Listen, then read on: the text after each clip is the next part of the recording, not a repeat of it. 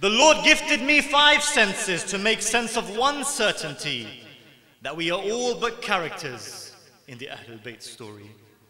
A story that began before its story had begun. 5 lights were created to reflect the Lord's one. The countless stars and galaxies, these lights outshone. Search for any sign greater, search for any sign of God greater. You'll find none. Any celestial beauty by theirs would be outdone. For stars come and they go, but the Ahlul Bayt live on. There are more stars than there are grains of sand, and this is all to portray that we are but mere characters in the Ahlul Bayt story. God created mankind, but what would mankind even be were he not to send man Muhammad, his mercy? What could mankind be in any other story? What characters, what plots, what story that is worthy? We are all mere travelers upon his journey. You're in my story, he says. Your lives are told to me. The only choice you have is which character you want to be, because we are all but mere characters in the Ahlul Bayt story.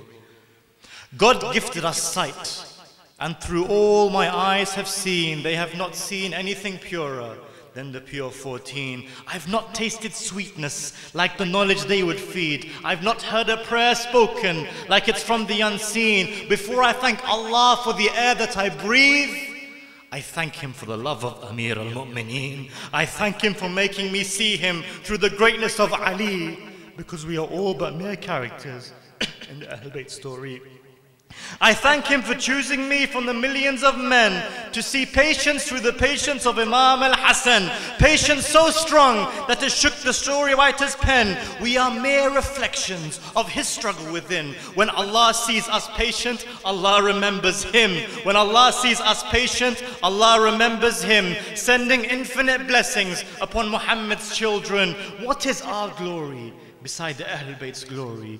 We are all but mere characters in the Ahlul Bayt story. And when I recall Hassan, I recall Hussein, the name that brings me joy, and yet with it brings me pain. This is all their story. But let me explain that of the greatest of his chapters, his story became. When we recall Karbala, when we mention its name, when we recall Karbala, and when we mention its name, we become the adjectives used to describe that day. None would know Karbala without us to narrate it. Surely, we are all but mere characters in the Ahlul Bayt story. Allah wrote this story, and it's about no other than the story of a father and his daughter. The story of Ahmed and Fatima al-Zahra, because without their faith, none of it would matter. The planets and the stars are mere beads for their prayer. Tell me of Allah, is there a sign greater? This is the story that you're all a part of, so act accordingly, because we are all but mere characters in the Ahlul Bayt story. The Lord gifted me 5 senses to make sense of one certainty, that we are all but mere characters in the Ahlul Bayt story. Allahumma salli ala Muhammad wa ali Muhammad.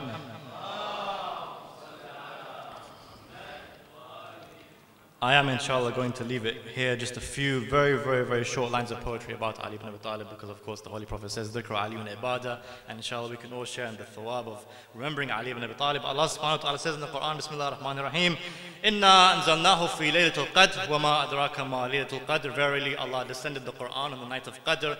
And what do you really know on the night of the night of Qadr? And I say about Ali, verily he descended on the 13th of Rajab. And what do you really know of the striker of Marhab?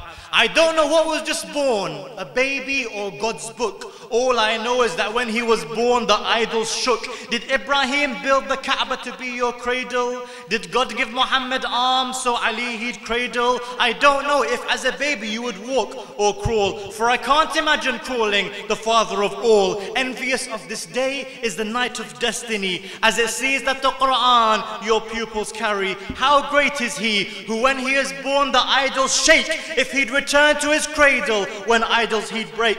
The man born to stand against the thousands of Hunain, the mountain of Uhud upon Muhammad's plain. It was him who taught me God when he was struck prostrate, because he gave his killer water before meeting his fate. They could only kill Ali within his prostration. Unsurprising when he was born. In prayer's direction they tell me I call Ali God.